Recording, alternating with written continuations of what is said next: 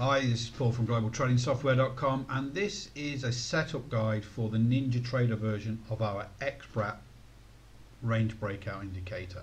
So I've got a blank chart for MNQ because we're going to look at indexes in this particular instance. Obviously, if you're setting up for gold pit opens and things like that, they're different times.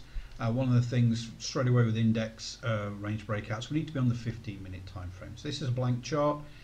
We're going to go ahead and add that indicator now. So on the indicators section, go all the way to, we're looking for W5T range session ranges. So if we go down, we'll find it. Yeah, there we go. W5T session ranges. So when you add this and apply it to your chart, the default is only 1, and basically the time is incorrect because for me, because I'm in Europe.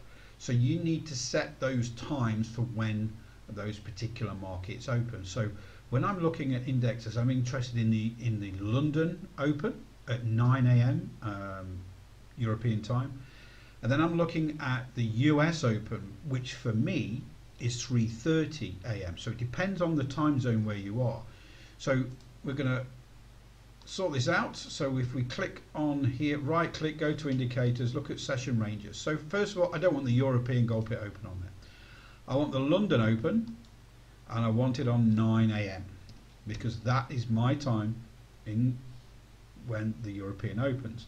I want also the New York Stock Exchange Open, and that's at 15:30 my time. So I'm going to change that there. We're going to make sure we show fill and we enable session. There are other custom sessions here which you can set up. So, and these are for data points. So it could be economic data coming out an hour before the US session opens at 8:30, for example, 8:30 AM EST, which will be 14:30 my time. You can set all of these with these custom sessions, or it could be 15 minutes or half an hour after that US session opens. So there's a lot of customization here. So when we click apply, I have the London Open here on this candle here, and I have the New York Stock Exchange Open here. You'll see down below that's 15:30 and that's 9. So for my time zone, that's correct for MNQ, for the micro NQ, and there's the range breakout.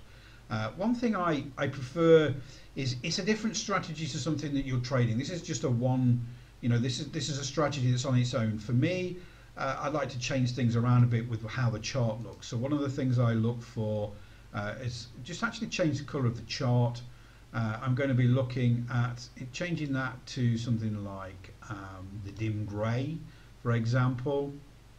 On the lines, on the grid lines, I'm going to put that the same color because I just don't want to see the grid lines. I'm not really a fan of grid lines. This is just my personal opinion. So I'm going there, put them the same color as the chart. So when I click apply, I've got something very simple here.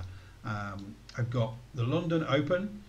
It's colored in yellow, which means when that range closes, we'll see the yellows printed before it as well. So we can just see this range is yellow. So that means we can either go long or short. In this case, it broke out to the downside. The short trade is taken in. See how it comes back to test the bottom of that range, then goes back down again. That happens quite a lot. So that was a great trade. And then we get the New York Stock Exchange Open. That label and the range is colored in red. So we're only looking for the short trade. Short trade goes in, and away we go. That's about 200 ticks or whatever it is. But what I'm trying to say is, if you're like me, you're a sophisticated trader, you have 6 screens, and you want to make sure that you understand that that particular chart is for the opening range trades. You would, for me, change it into a different color, making sure that you know that's that strategy, and hopefully that sets up. So if we want to trade the oil, for example, we're going to open up a new chart now. Go to futures. I'm going to go to oil. Okay, I'm going to put it on the 5-minute, and I'm just going to look back 3 days. That's fine. So I've opened up, it's a blank chart. We just want 5 minutes normal, don't want Heikin-Ashi on there, and we're just going to, again, we're going to go through that process. On the indicators, we're going to add the indicator here.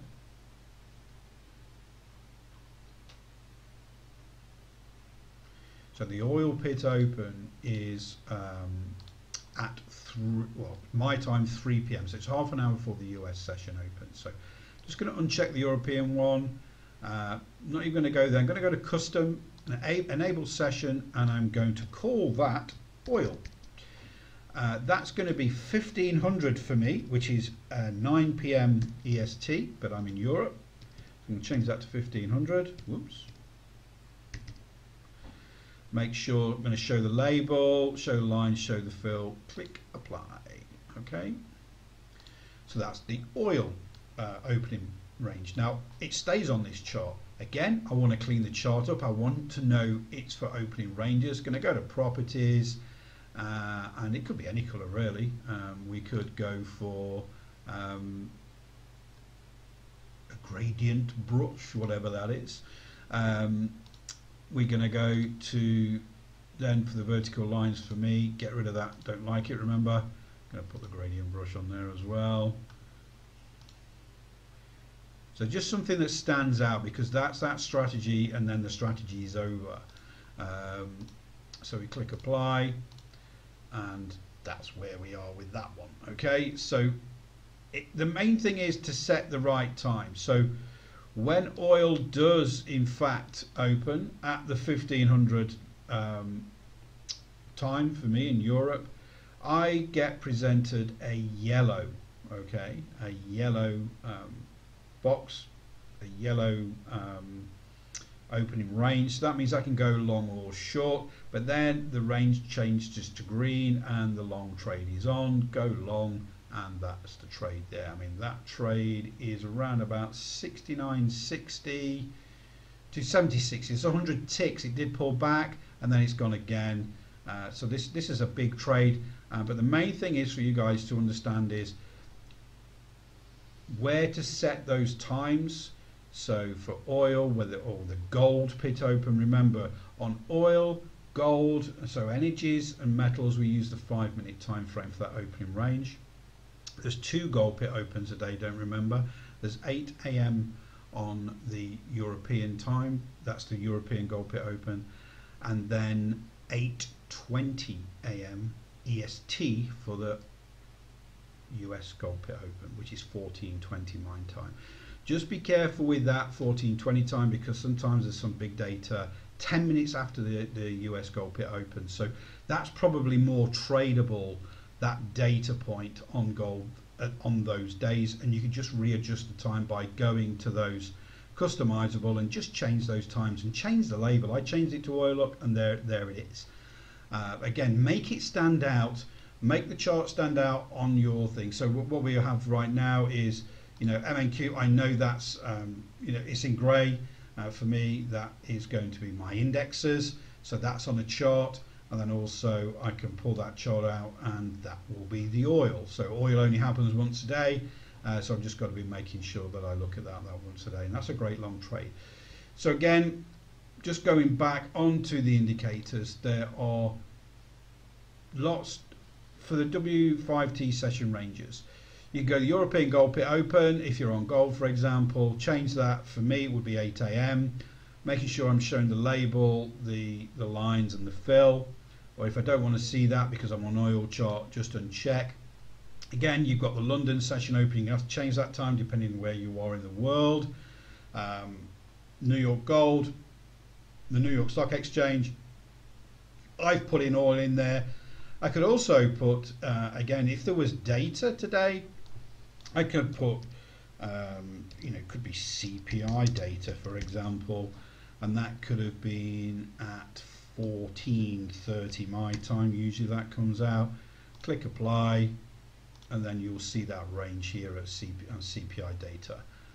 So again, that didn't happen today, but again, you can see how that's gone onto that chart there, and that's coloured in green this time, so that means you're only looking for the long at that point. But again, that's not right because that data didn't happen today, so there was no reaction to that range opening for the data there. Hopefully this helps. This is the NinjaTrader version of the xBrat range breakout. It's a setup guide to help you understand, to change those times, change the labels, and maybe make the chart stand out a little bit more for you for those opening range trades.